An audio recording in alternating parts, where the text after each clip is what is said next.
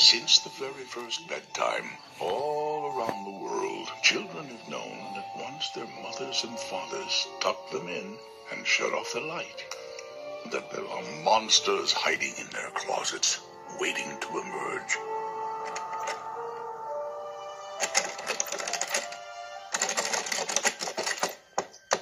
But what they don't know is, it's nothing personal. It's just their job. Whoa!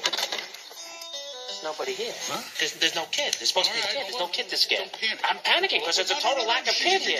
Let's just check the schedule. Very embarrassing. Let me see.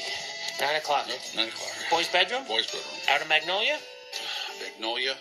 Give me that. It's Mongolia. Mike, does this look like Mongolia to you? Yeah, well, kind of. Well, okay, you remember the 5th grade? Yeah. When you spent all your time passing notes to Susie Boyles? Loved it. The rest of us were studying geography. This is not Mongolia. Would you listen to this? Blame it on the little guy. How original. He must have read the schedule wrong with his one eye. Come on, don't take it personal. You were thinking Come on, that. Don't You were be thinking so that. sensitive. Come on, buddy. Little Blinky. Don't do that. I'm resisting you. Don't make me like you. I don't want to like you now. All right. Hey, guess which planet I am? Huh? Come on, look. Guess which planet I am. Okay, I'm going to go back to the break room before all the donuts are done. Hey, don't you even get it? You big throw rug?